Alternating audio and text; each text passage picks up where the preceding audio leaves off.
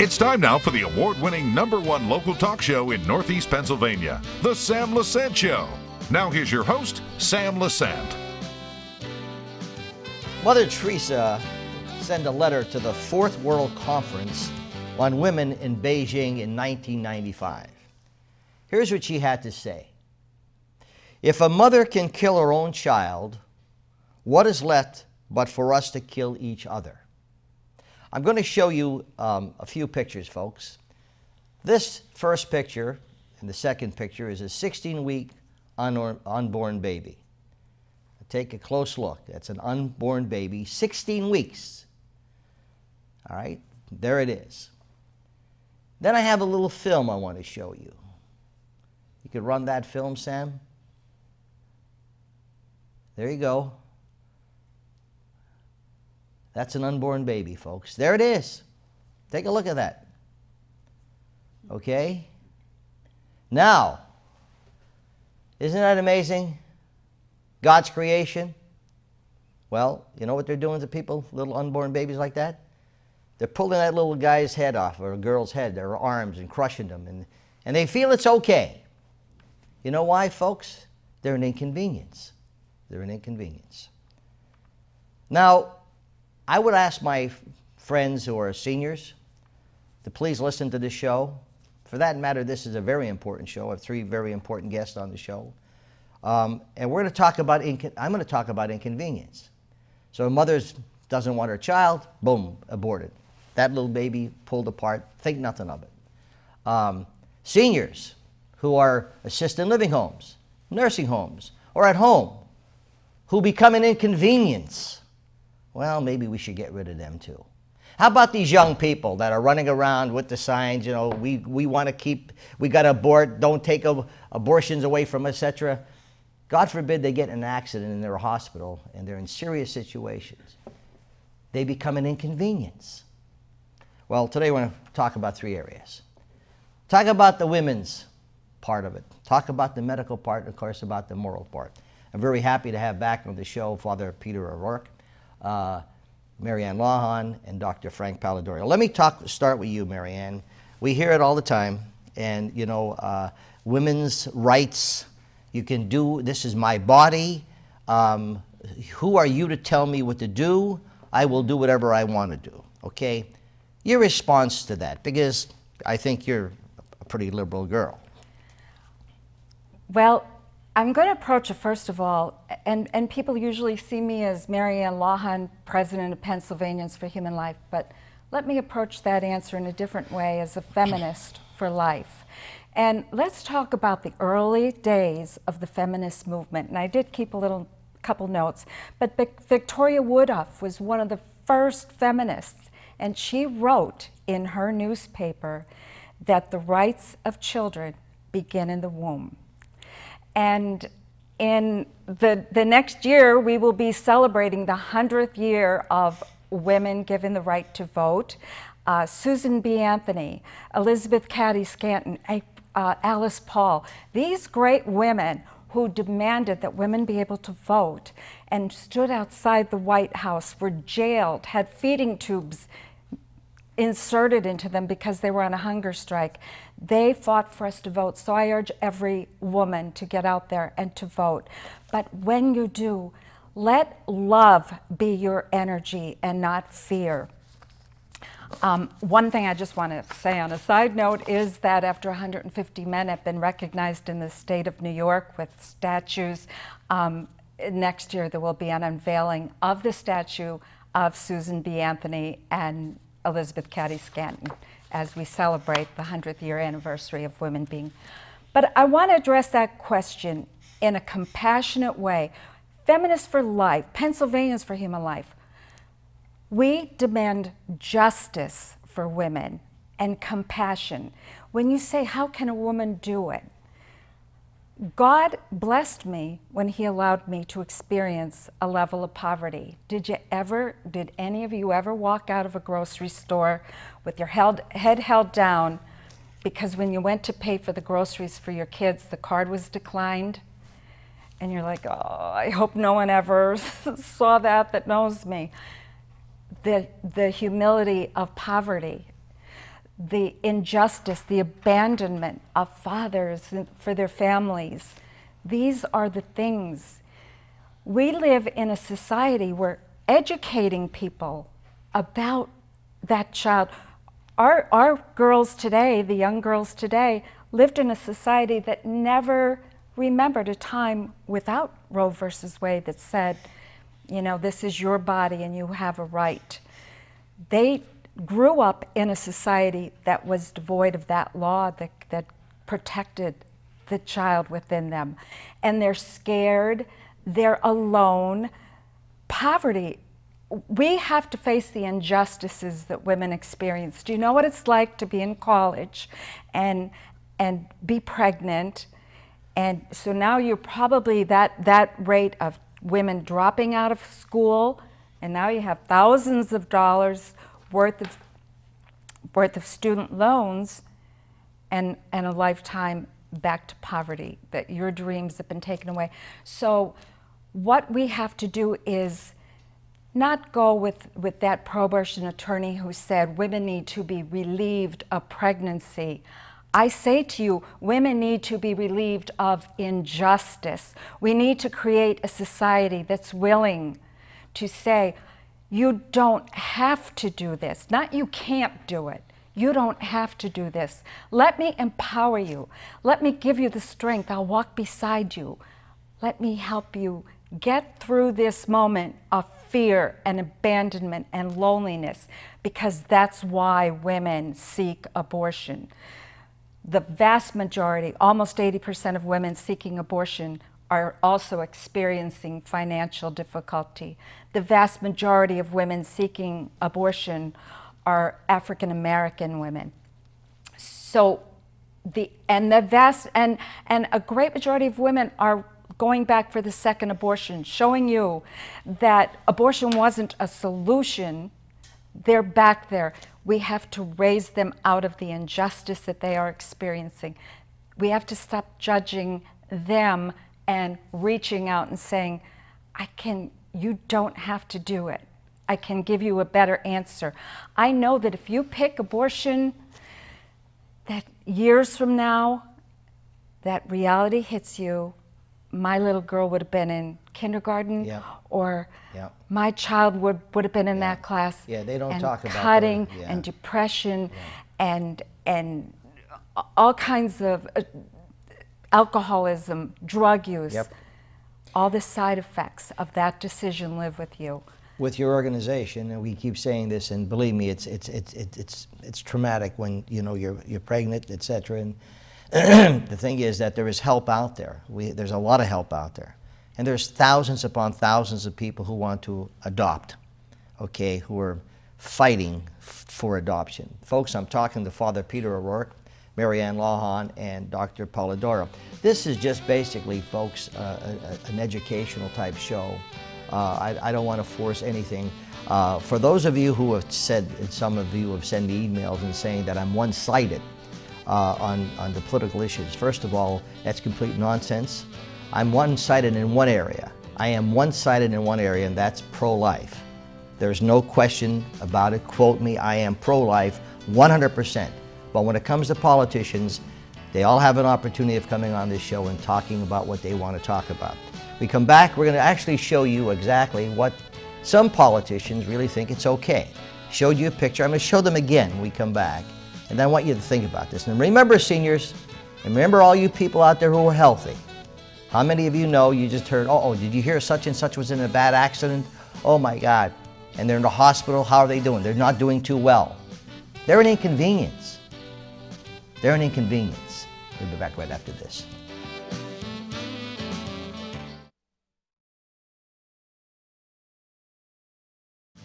Welcome back to the Sam Lesante Show, folks. What you're looking at, take a close look at this, folks. It's a 16-week unborn baby. 16-week unborn baby. All right?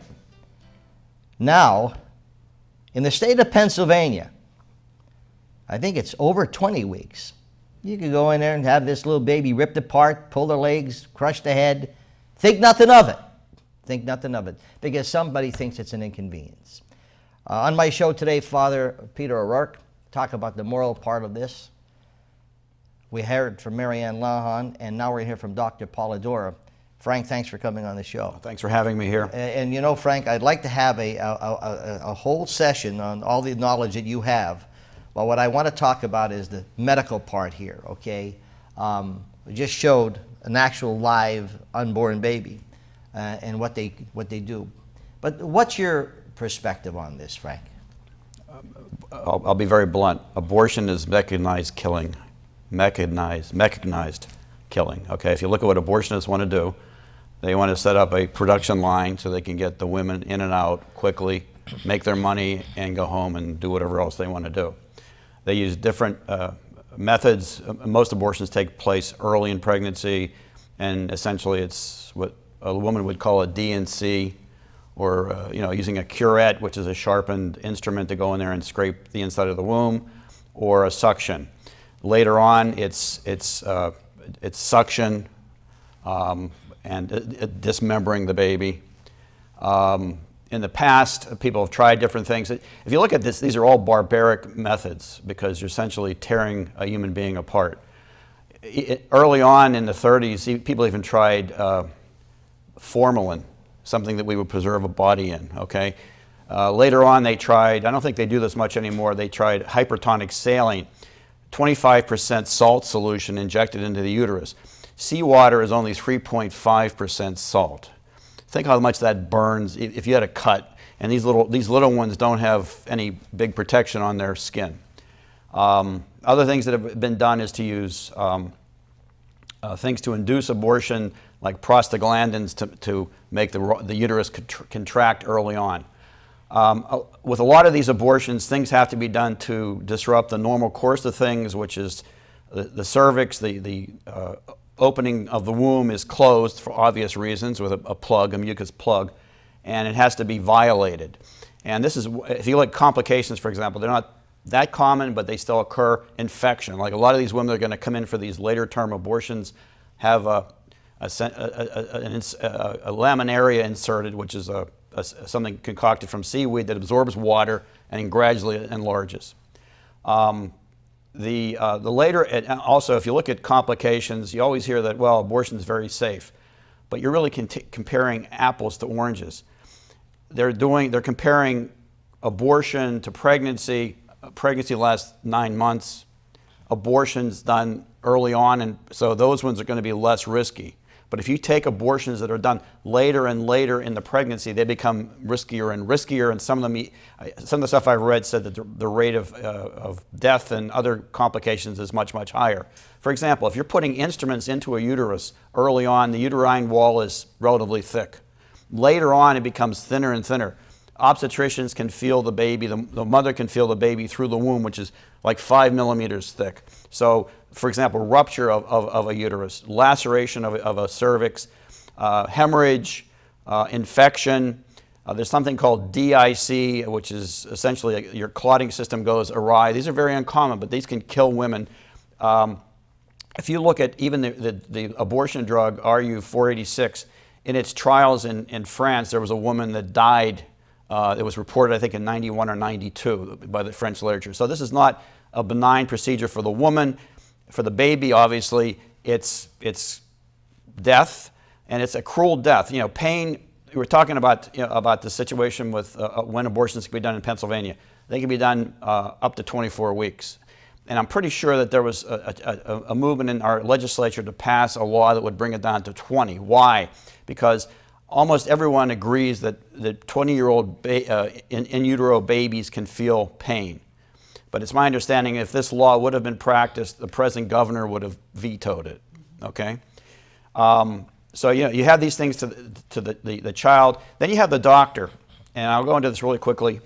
There actually is an effect on the doctors that are doing this. I am privy to knowledge. There's a young doctor who's a pathology resident in an Eastern university, someplace on the East Coast, either up or down. I won't mention his name. But he had a situation on a Saturday where he had a specimen brought in. There was an 8-month-old little girl that had been aborted. And 8 months. 8 months. 8 months. And he was to describe it. The abortionist came in and pointed at the baby like this and said, "I want those." The resident said, "You want what?" "I want those ovaries." And the resident had the wherewithal to say, "That's not part of the protocol. It's Saturday, you can talk to the attending on Monday." Now, the same resident a year before had symptoms of PTSD from dealing with dismembered babies, describing them, okay? So there's an effect on the doctor, and there's an effect, you look at that doctor that came in that wanted those ovaries. Frank, what we have there, okay, is for a matter of time, okay, we have partial birth abortion. Right. Of course, Michelle Obama and Hillary Clinton, and I'm not being, this is facts, they think what you're going to show is okay. Show us what a partial birth abortion is. Okay, this is a 26-year-old in utero baby. 26 weeks. I'm sorry, 26 weeks. I'm Right. sorry, they say 26 years. Yeah. 26, well, again, we were all this way, by the way. Yes. All of us were this way. Yeah. We were all this at one time. So essentially, the abortionist does this thing where they dilate the cervix over anywhere from 1 to 3 days, get it wide enough to get their instruments in. Okay, the baby's in the mom. So essentially, the front of the mom's here, the head's down here, let's say. And Hold that up so Tim can get a shot at that. And then what happens is the abortionist will open up the amniotic sac, let the fluid drain out. Then the abortionist will use an ultrasound to find the position of the baby, and I think that was an ultrasound you had on there. Mm-hmm. They can actually see where the baby is. They'll reach inside the woman's uterus with an instrument like this, try to find one of the legs, and they'll pull the baby down so that now the leg is out. They'll get their hands and they'll pull the other baby out. If they're right-handed, the baby's, so basically think of this. This is the cervix. This is the vaginal vault. The baby's legs are out here. All right, the abortionist gets his non-dominant hand, puts it, gets his scissors, usually a Metzenbaum, and sticks it right into the neck, into the spinal cord, into the brain, into the back of the head. And then gets a suction and just sucks out the brain so that now he gets what he wants, which is a dead baby into the world. So he's not responsible for it anymore. What I find interesting with this, he never sees the face. And I think I've said this before on your show. Think about in war, we make the enemy faceless. We dehumanize them. So this is an exceedingly dehumanizing. He's trying to take away the personhood of this person. So, folks, what you looked at is exactly what. Why do I get upset? I get upset because how can anyone who has any substance in their life, how can Hillary Clinton, Michelle Obama, that you see and they glorify them and they're beautiful, the substance that they could say this is okay? I am just blown away by it. We'll be back right after this.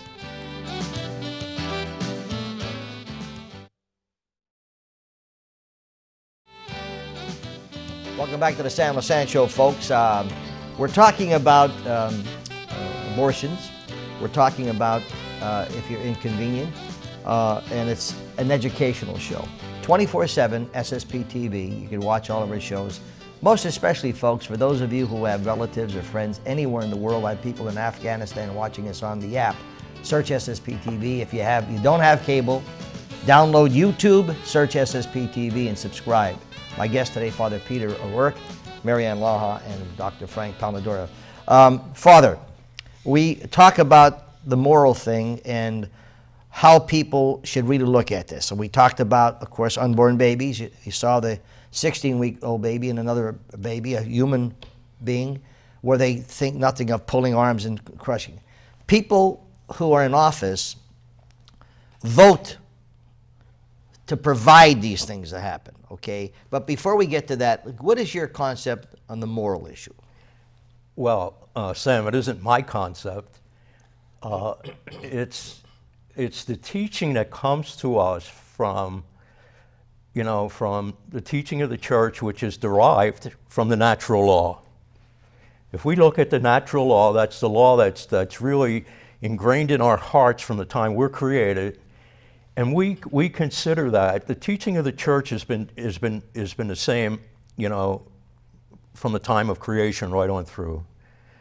And it it tells us, if I could, I'm just going to read what the Catholic Church teaches on this, but this, and this is especially on abortion. Human life must be protected and respected absolutely from the moment of conception, from the first moment of his existence.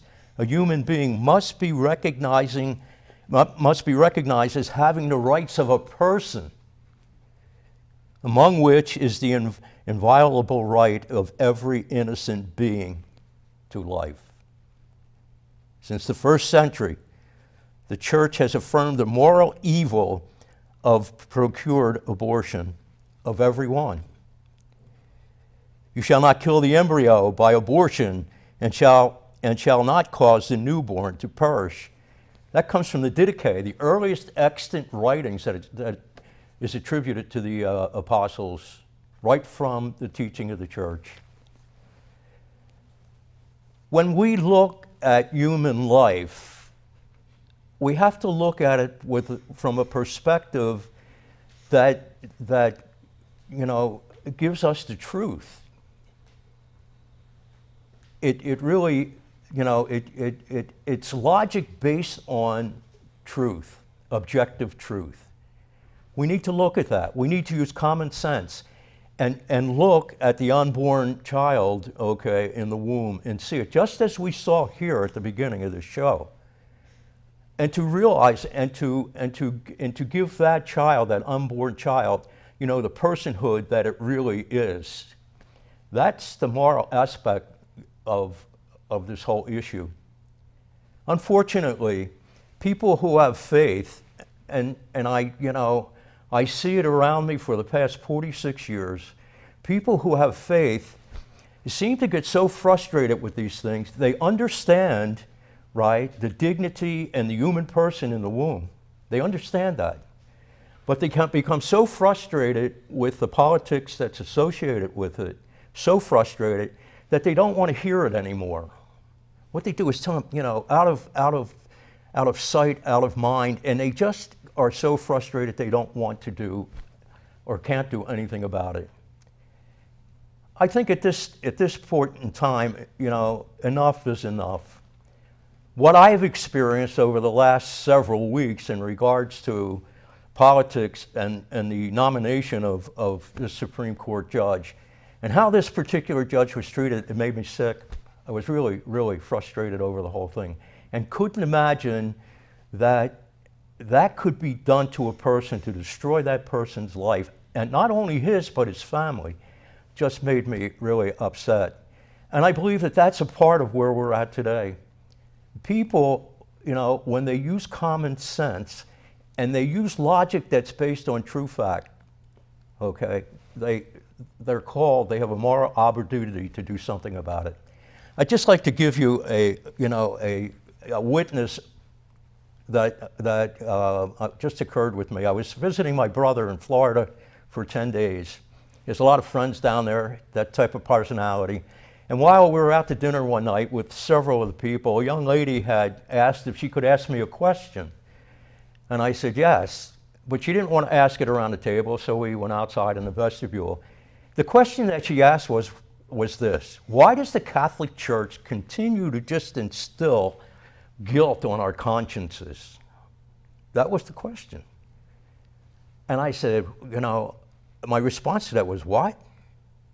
I said, first of all, our conscience, which a lot of us don't want to admit to, our conscience comes from, the natural law that's burned in our hearts.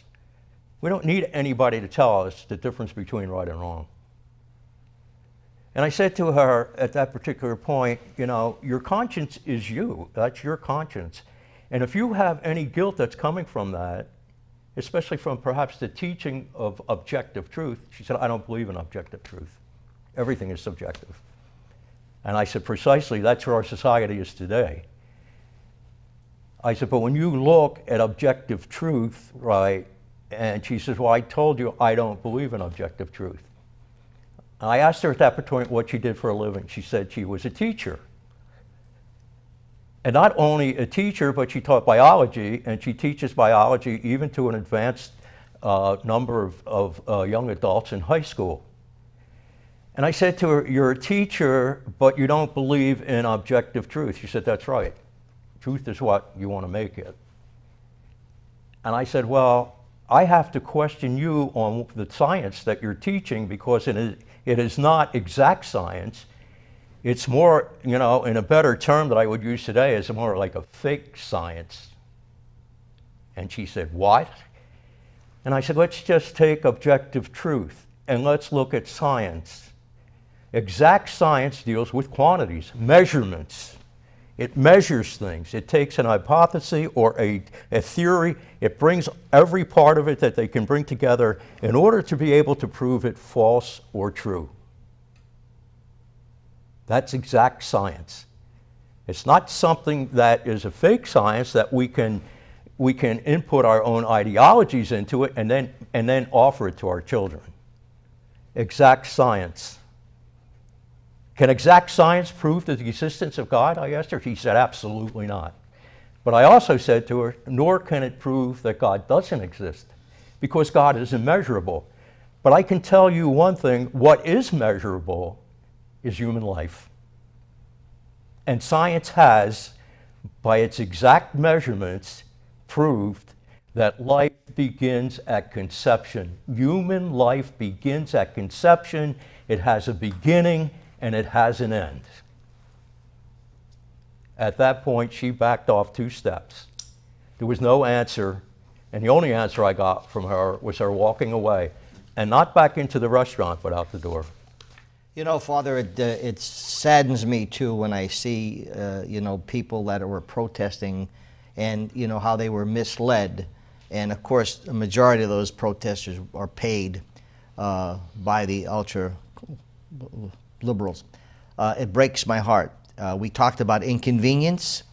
So there's a baby that's inconvenienced, have it aborted. And I told my friends, my seniors, and all these healthy women and men who all think it's pro-life, it's pro-choice, till they're in a hospital and they become an inconvenience. All of a sudden, it's a different story. I could go on with this. I appreciate you coming on the show, Maryann and Frank. It's always good. Folks, we have an election coming up. I don't care what you are, Republican or Democrat. Look at the candidates, see where they stand with pro-life. For that person who sends me these emails criticizing me that I'm one-sided, I'm going to tell you this. I am one-sided when it comes to pro-life. I'm 100% one-sided. Check the politicians who are running for office.